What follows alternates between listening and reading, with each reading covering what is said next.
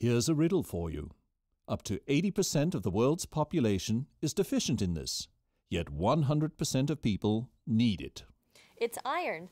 This essential nutrient is integral for transporting life-giving oxygen to all parts of the body.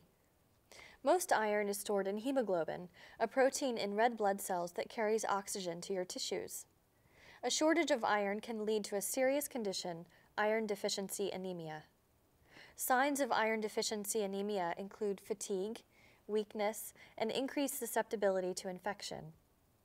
To avoid this, men and postmenopausal women need 8 milligrams of iron daily.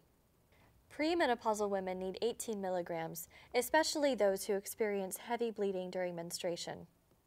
Get iron by consuming animal proteins that originally contained hemoglobin, like red meats, chicken, and fish. Iron in plants, like beans, and fortified foods, like cereal, is not as easily absorbed, but is an option. Be sure to get enough iron daily so you can stay within the healthiest 20% of the population.